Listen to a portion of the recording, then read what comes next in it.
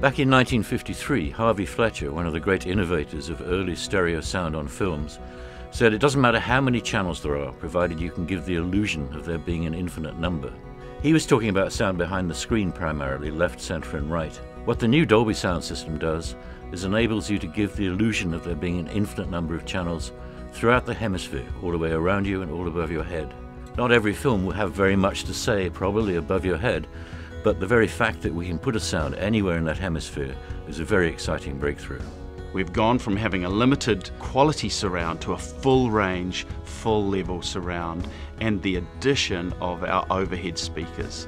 To me, that has been a long time coming. Cinema audio has evolved from stereo to 5.1 to 7.1 in the last 20-25 years.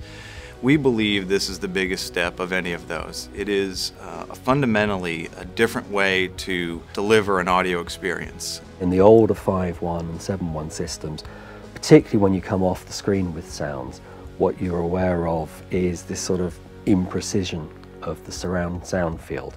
And what this new technology gives us is a much more precise localization of the sounds. Recently, I've been thinking about this format and designing material to play in this format.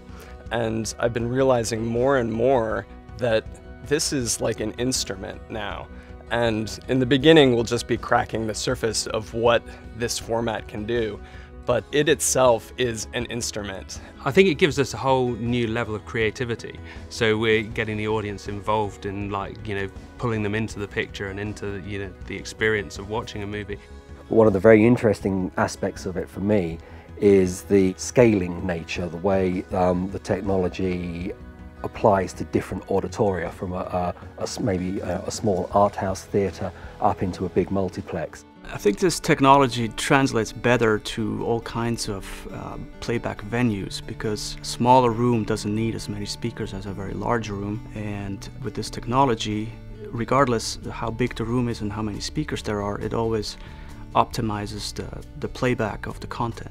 You bring sounds into every part of the auditorium and you deliver an experience that consumers have never heard before.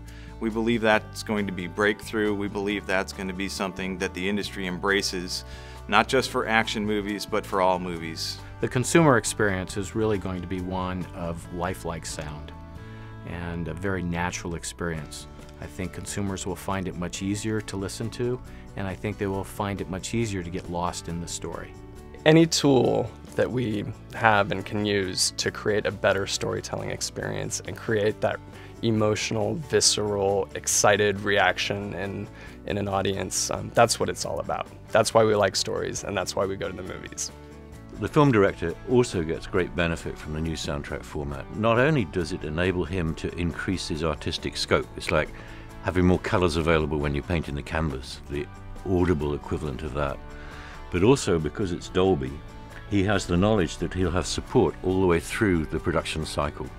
There will be a Dolby engineer present at the mix. He knows there will be a Dolby engineer at the preview. He knows that Dolby is looking after the replay theaters. That's a unique attribute that we bring to help the director along, and the confidence that comes with it.